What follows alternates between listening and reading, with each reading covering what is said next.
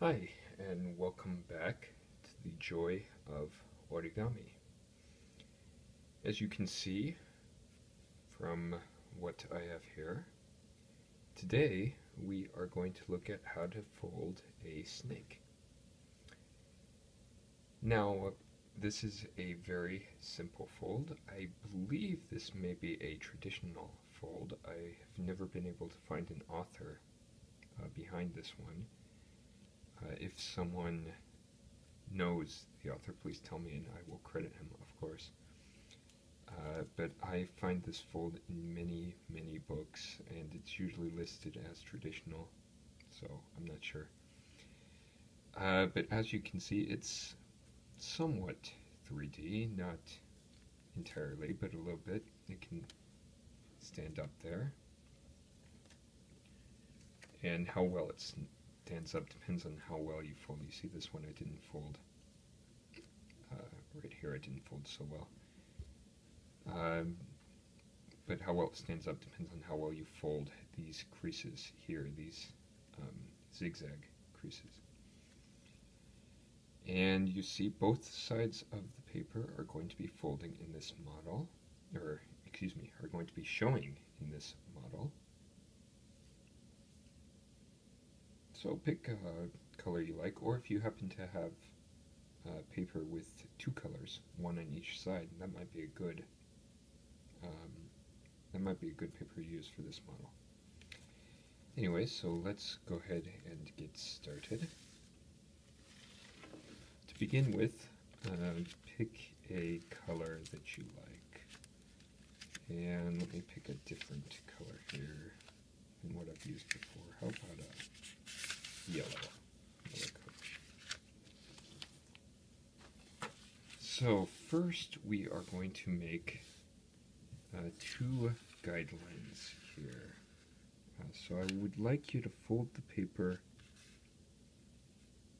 into quarters. You can do that by just folding one corner to the other corner and crease.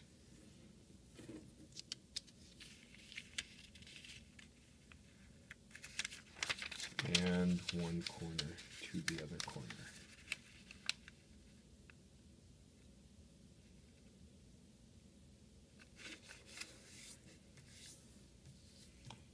Let's go ahead and crease that also. Okay. Now, your next step is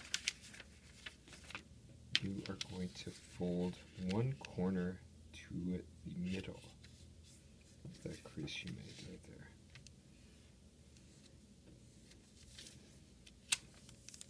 Turn it around, fold the opposite corner to that middle crease,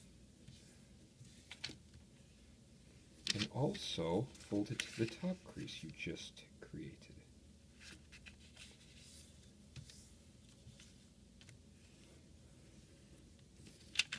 Now turn around, and you are going to fold this to this top crease.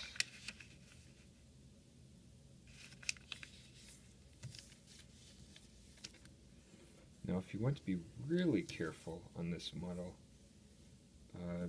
these creases should line up.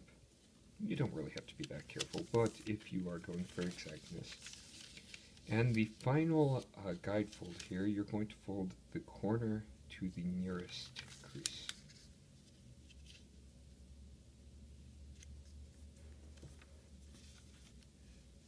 And do the same for the other side.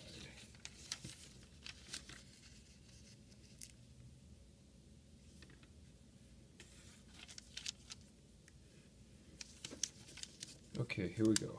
So we have a lot of guides here. Now turn over. Now, on the other side, let's start at this corner. You're going to fold this corner to the first crease again.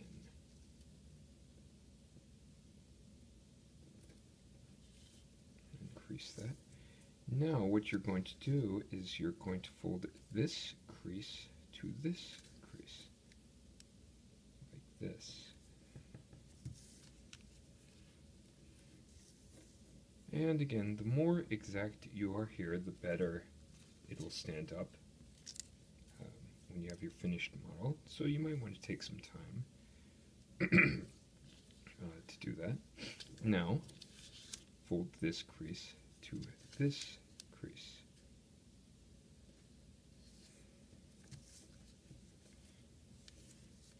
And finally, fold this crease to the middle crease.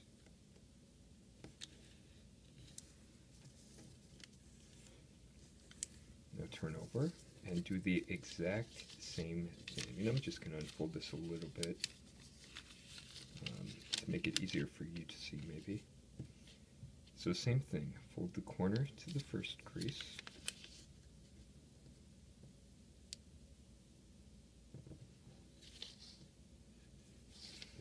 Fold, and just fold each crease to each crease, like this. You don't really have to take too much time here. This can go very, very quickly.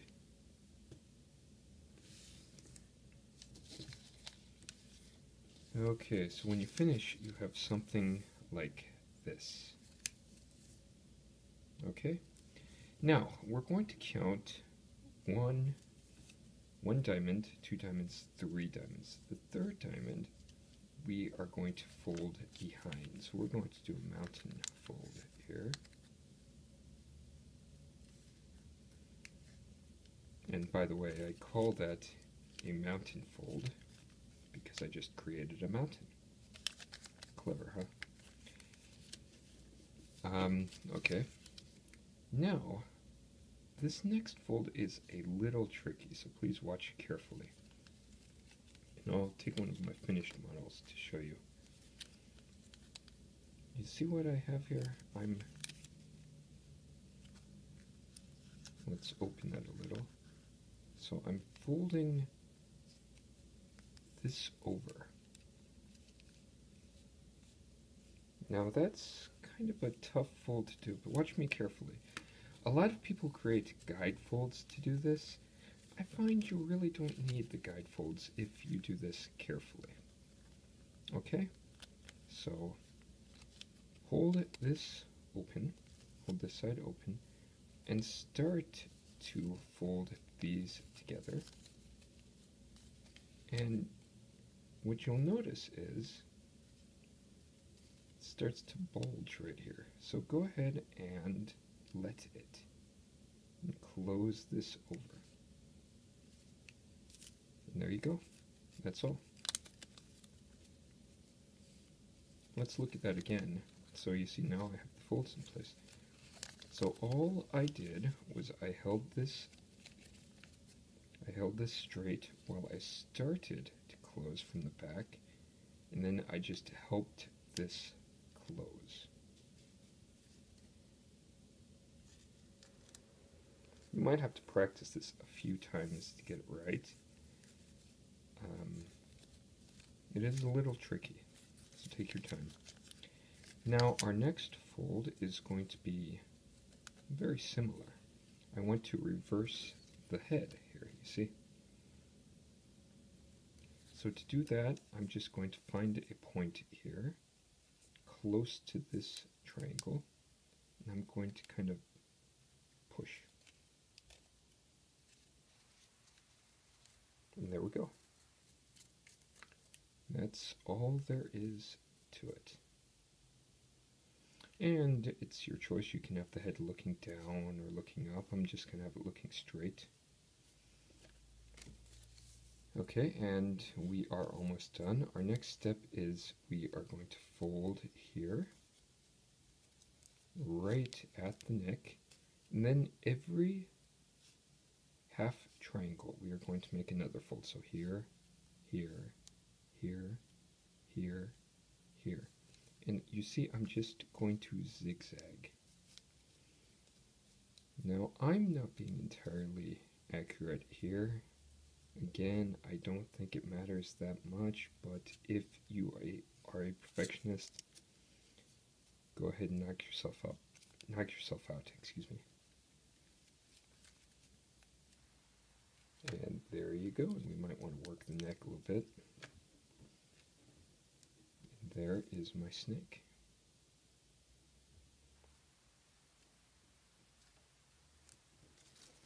Let me see if you can prop up.